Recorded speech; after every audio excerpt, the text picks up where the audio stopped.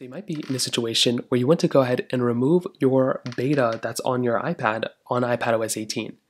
Now, I'll show you how to remove the beta if you ever want to go to the official version or you want to go to like a public beta, but this is not a tutorial on how to basically go back to iPadOS 17. I'll have a different video on how to do that, hopefully on my main channel at some point. But to get started, what you're going to want to do is you want to go ahead and make your way over into your settings application of your iPad. Then when you do that, you want to scroll down until you see this general toggle right here, and then you want to click on software update, which is right here. Now when you do that, it's going to bring you into this page. You're going to see your iPadOS update right here. Now if you want to go ahead and just remove this beta, or you want to remove the public beta, get off it, go to iPadOS, whatever, what you want to do is you want to click on beta updates, which is right here. So click on beta updates, and then you'll see a couple of different options. You'll see, iPadOS 18 developer beta, iPadOS 18 public beta, and then off.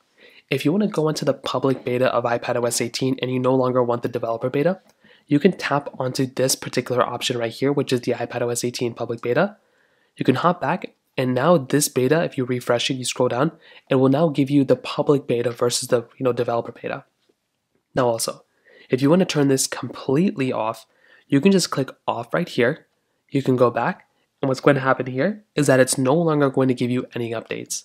It's not going to give you any developer or public betas. It's going to give you official updates. Right now, iPadOS 18 is not officially out, but when it is officially out, you will then get those official updates, and that's another thing you can do here as well. So that's basically how it's done. It's a fairly basic process for the most part.